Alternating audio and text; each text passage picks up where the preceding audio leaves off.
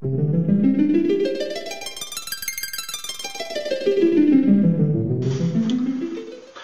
up YouTube, Graver here, and I have a review video today. And today I am going to go over something that I normally would not have bought if I did not get at least a decent amount off of it. But what I have here is, since everyone is talking about the Rapid Strike, I am going a little prior to that, and I am going to talk about the Stryfe.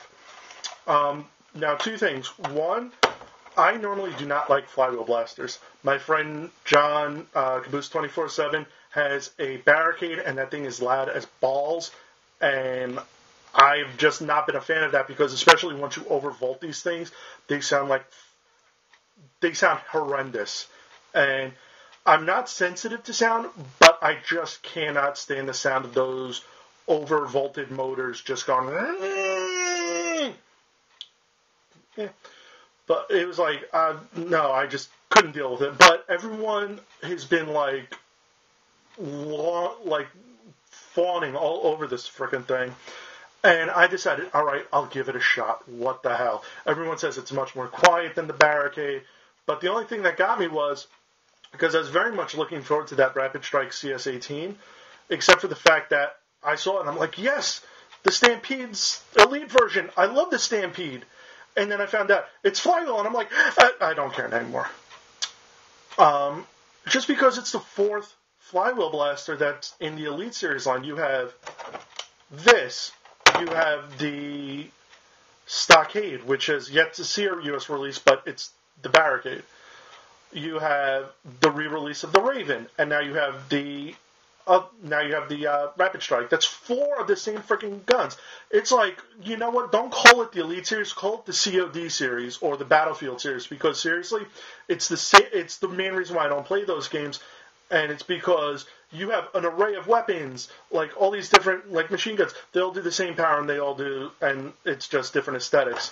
All of these, they're all flywheel blasters. They all hit 75 feet, so all they are different shells to me.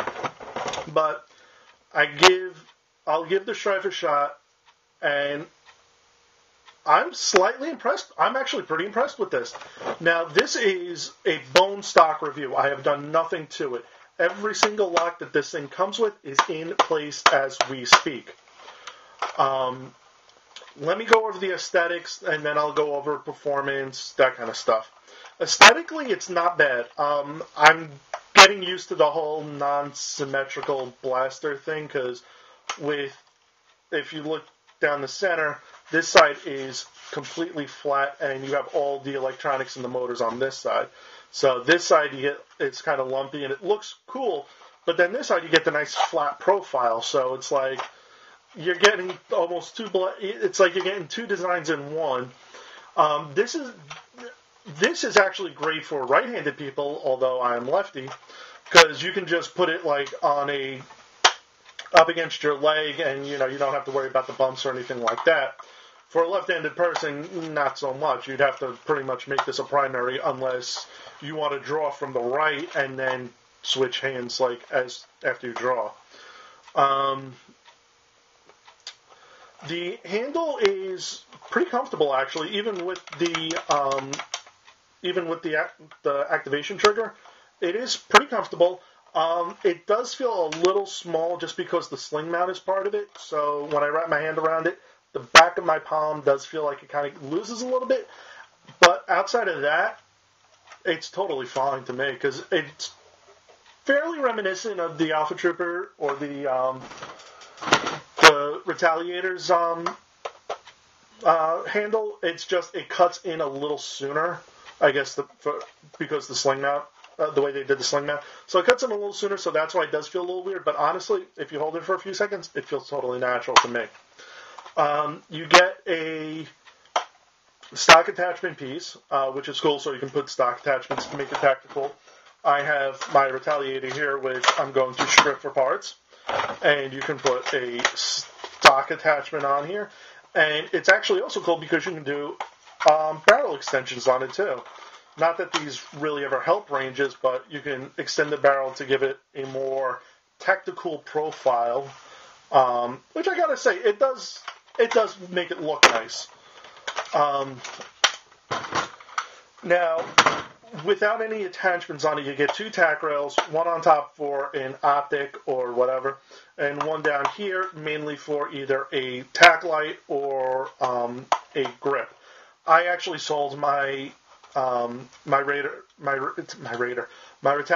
foregrip to my buddy Hero, basically for a 6-pack of Dr. Pepper because I didn't like that grip. He wanted one, and I really didn't want much for it, so it was a good trade-off. So that's pretty much it. Onto the additionals is it doesn't come with any accessories, which for some reason a lot of the new Nerf Elite Series is not. It comes with one 6-round clip with 1 pack of 6 darts. Not bad. I would have preferred a 12-round clip since that's what the Retaliator had originally came with, and that's what this Alpha Trooper is being sent out with. Again, that is me. I would have liked this. I would have liked it. I'm sure they did this because at the same time. Oh, that was the other thing. I forgot the Hailfire. That ugly god-awful piece of crap. That's another flywheel. So that's actually 5 flywheel blasters in the Elite Series line. And this is supposed to be innovative? So, that comes with 6-round clips originally, which, again, that kind of baffles me too, but I guess they didn't want people just buying them for 4 18-round clips. Although you could have done that with the 12-round clips too. Back on topic. Comes with one set of 6-round clips. This thing is locked out the ass. Like, seriously, Marion's chastity belt from Robin Hood Men in Tights will look at this thing and go, holy fuck. You cannot rev. Now, this already has batteries in it. You cannot rev without a clip in it. You cannot squeeze the trigger, even with the acceleration trigger depressed, you still can't squeeze it. Jam door open will not rev. So only rev when there's a clip in there. And I will say this, and now this may be, again, just my prejudice against flywheel blasters, but even though this is quieter, this is still a little loud for my taste. Everyone always says, oh, it's so quiet, it's so quiet, it's so quiet. I was expecting, like, no hum or very, very low. This, I don't know how well it's picking up on camera, but being right here, to me, this still seems a little loud. But it also has that other little wonderful lock that will keep you from pressing the trigger down if there is not a dart in the clip. Now, I understand these safety features. I am not a big proponent of safety features, or at least in these things, because I'm an adult. I know what the hell I'm doing. I've been shot in the eye, but it wasn't my fault. Usually any blaster I get, the first thing to go is always the AR and always the locks. That's regardless of whatever I do with it. Unless for some reason I'm keeping it completely and totally stock. But that one piece that I did just mention, it's a little piece. It's not even an electronic lock. It's just a little plastic lock that actually keeps the trigger from depressing when there is not a dart present. It's like a little lift gate almost. Now, I've seen reviews where people have tried to successfully rapid fire this thing and get it jammed up on it because of that lock. I actually did not run into that feature, so I don't know if it's because if this is a newer model that they've actually kind of laxed on that a little bit or what, but I had no problems with it beforehand when I was playing around with this. I'm going to do a firing test. I'm going to do 6-round, and I also have a 12-round clip here. This I'm going to fire off slowly one at a time. This I'm actually going to try and rapid fire because I figured if I rapid fire the 6, maybe that's why it's not jamming because it's so low. If I fire a 12-round, maybe that might actually kind of jam it up a little bit. But we'll, if it happens on camera, it happens on camera.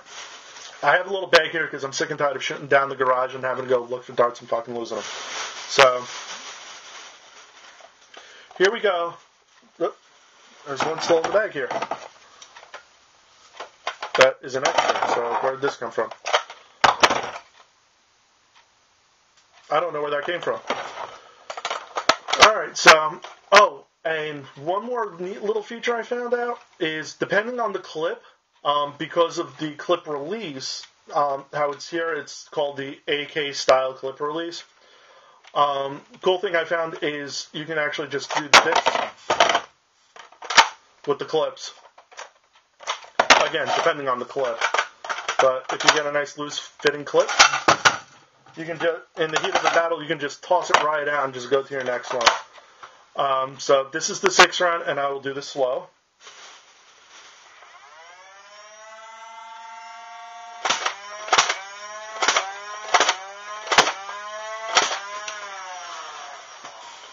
Okay.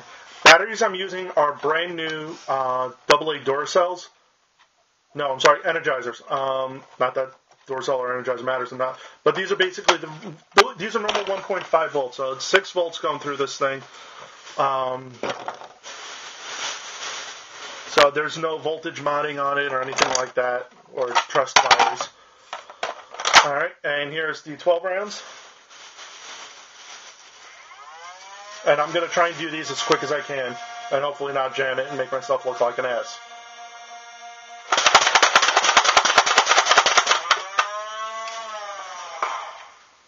And that is spent. So I was able to fire that off pretty quick with that lock still in place. It could be darts that do that. These are all elite darts. So it could be the dart set itself, because I remember Bobo was doing that test and he kept jamming up. I think that might have been because he was also using regular streamlines and not just all elites, which I actually now have. I've gotten rid of almost all of my streamlines, and actually, you know what? I'm sorry. I do have some streamlines, so you know what? It's science experiment time. I'm going to actually try and fire off a bunch of regular streamlines and see if that is what's causing the jam up.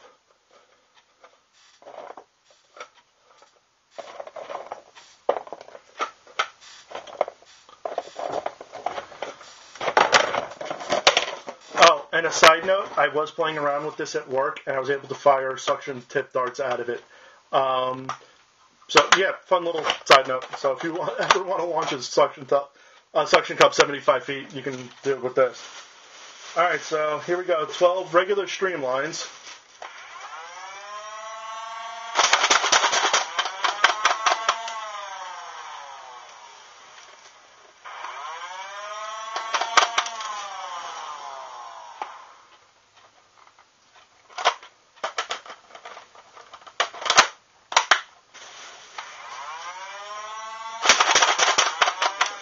We have our winner. Okay, the little lock that is right. If you look down the magwell, you can see this little, just independent piece of orange plastic just floating. That is the clip lock that's causing those jams.